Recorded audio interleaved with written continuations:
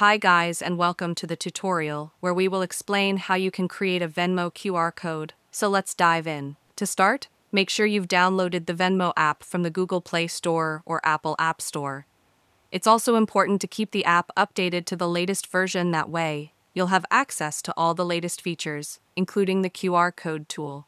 Once the app is installed and up to date, go ahead and open it. You'll be greeted with Venmo's clean and user-friendly interface. Now, focus your attention on the top right corner of the screen. You'll see a QR code icon right there. Go ahead and tap on it.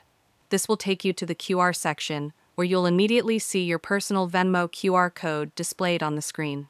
Right above the code, you'll notice three options: Scan Code, Venmo Me, and Show to Pay.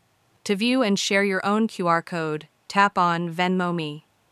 This will highlight your QR code along with a share icon either on the top or bottom of the screen. Tap that share button, and you'll be able to send your QR code through messaging apps, email, or save it directly to your phone's gallery. Super handy if you want to include it in social media profiles or printed materials.